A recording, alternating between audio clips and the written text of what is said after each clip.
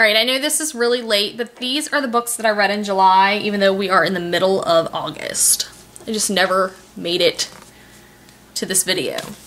I read The Invention of Hugo Cabret by Brian Selznick. And it looks like this.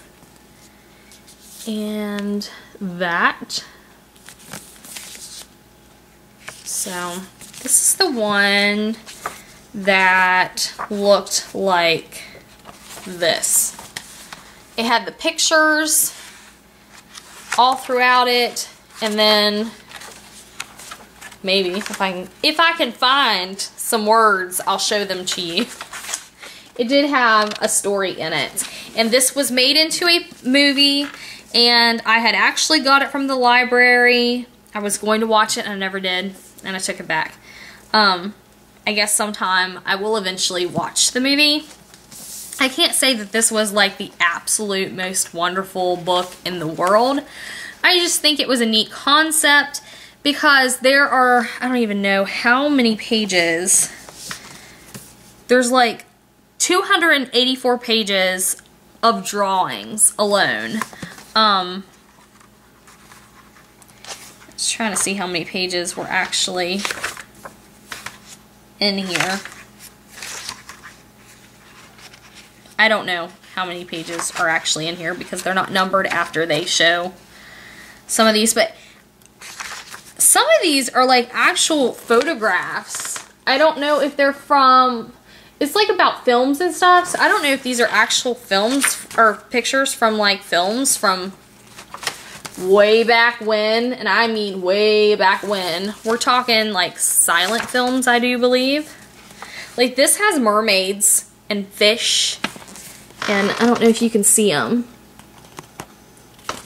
But that, to me, that looks like a photograph. Like those old-timey photographs. So, I do believe that's what these are from. So, there was another one. Well, obviously the horse is fake, but the person looks real, so I don't know. I can't even remember what I gave this because my life has been crazy and I don't remember anything now. So, I'm thinking I gave it like a 3 out of 5 stars, I'm thinking, because I liked the concept of it, but it wasn't like the greatest story in the world. You know, it's about an orphan boy, pretty much is what it is, and how he survives, and it all ends, you know, on a happy note. I just didn't think it was like great. Now, I really need to do a video on this because somebody asked me to, and I don't know whether I'm going to or not. This is Libba Bray, and it's Beauty Queens. And, I can't say that this was the most wonderful book in the world. I think I was expecting more out of it than what I got.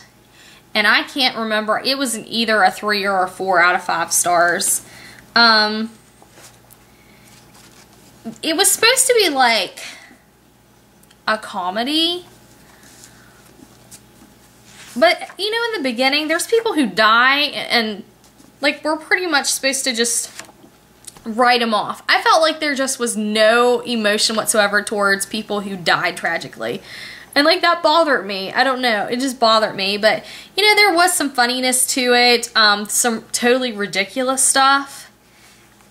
Pretty much, I don't know. It was like this whole network pretty much controlled everything.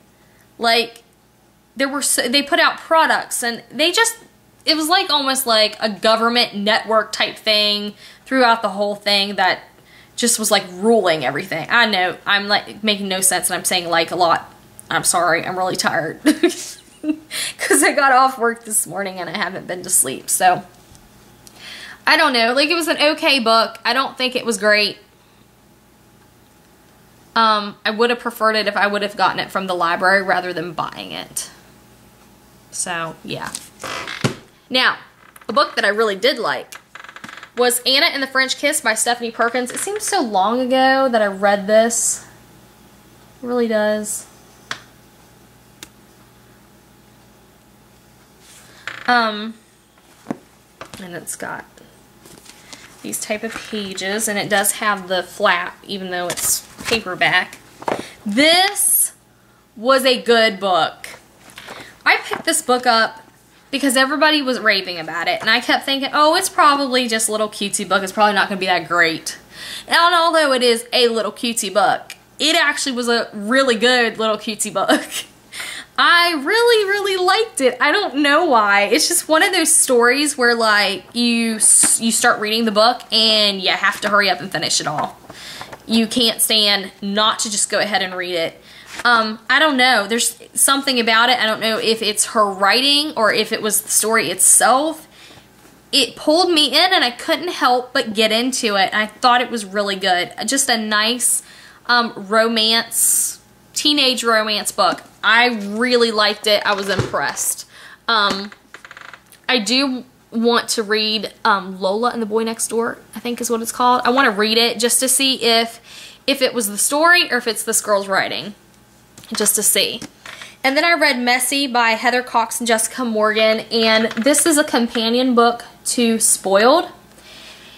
I didn't think Spoiled was like the greatest book in the world either. But I wanted to read this one just because I had read Spoiled. This one is not the greatest book in the world either, but I think that I liked it better than I liked Spoiled. So, once again, I wish I hadn't purchased it. I wish I would have just, like, got it from the library or something.